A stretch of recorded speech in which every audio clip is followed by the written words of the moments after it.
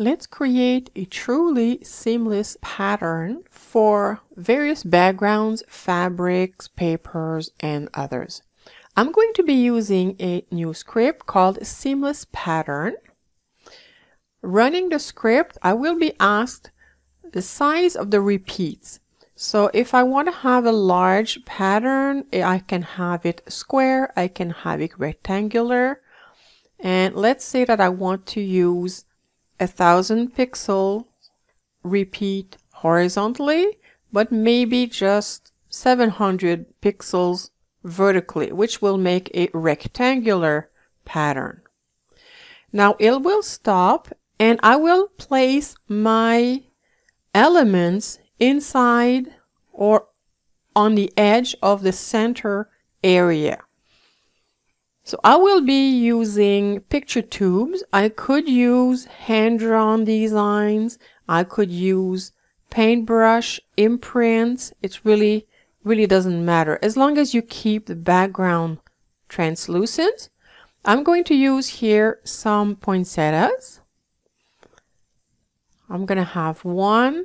And I want to make sure that I create every element on a separate layer. So it will give me the chance to move things around. In recent versions of PaintShop, you can check here, create as a new raster layer. So every click will create a new layer. So I can have my flowers here. Let's add some spruce branches.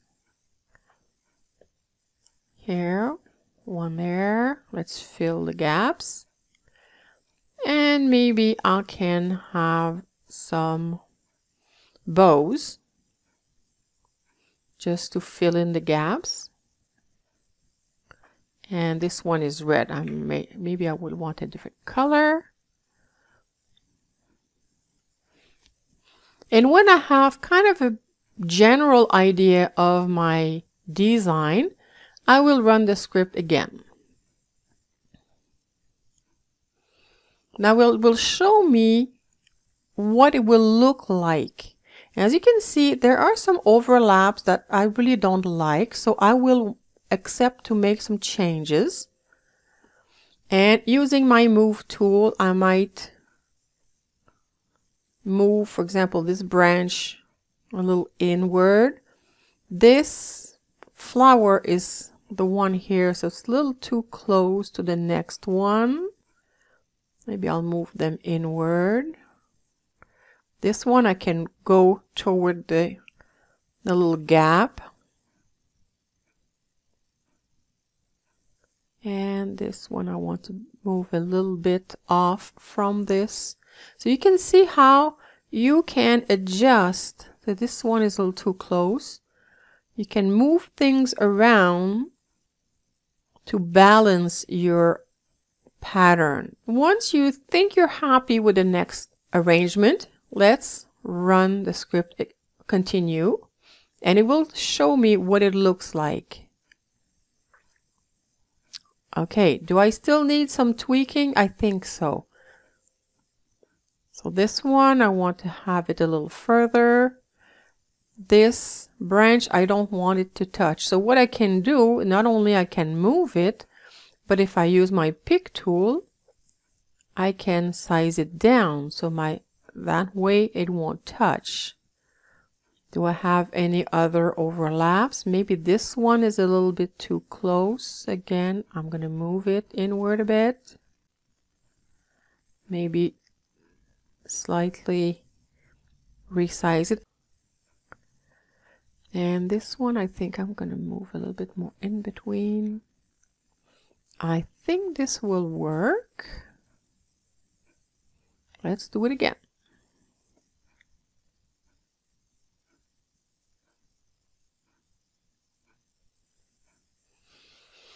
And I'm kind of happy that I don't have any overlaps, but I do have a little bit of a kind of a empty space here. So I'm going to add probably one of those bows.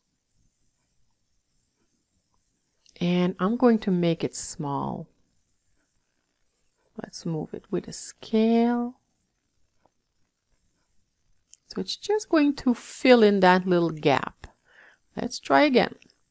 As you can see, this script allows you to tweak your design as you go. And if you're happy with this, let's say that I am happy, I say no more changes, and it will create an actual seamless pattern that I will be able to use now as a tile to fill a larger image. So let's try that with a full size 3600 by 3600 if I'm using scrapbook papers. Of course, you can use a different size if you are working on something else. Using here my pattern, I will go and pick that image 12. I might want to change the scale. I can change the angle also. And using the fill tool, I can fill my pattern. And I have a truly seamless design. I can change the scale. Can go back to 100%. And I have that design. If I want to use no angle, I can go to 0. And I have my pattern. And it is truly seamless. And it's up to you to balance it, to have gaps where you want, or overlaps where you want, or no overlaps if you really want to make sure you don't have any. You can add a different background color with the fill.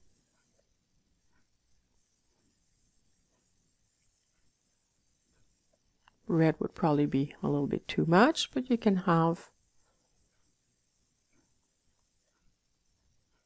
different colors and create your own pattern for your next projects. Have fun!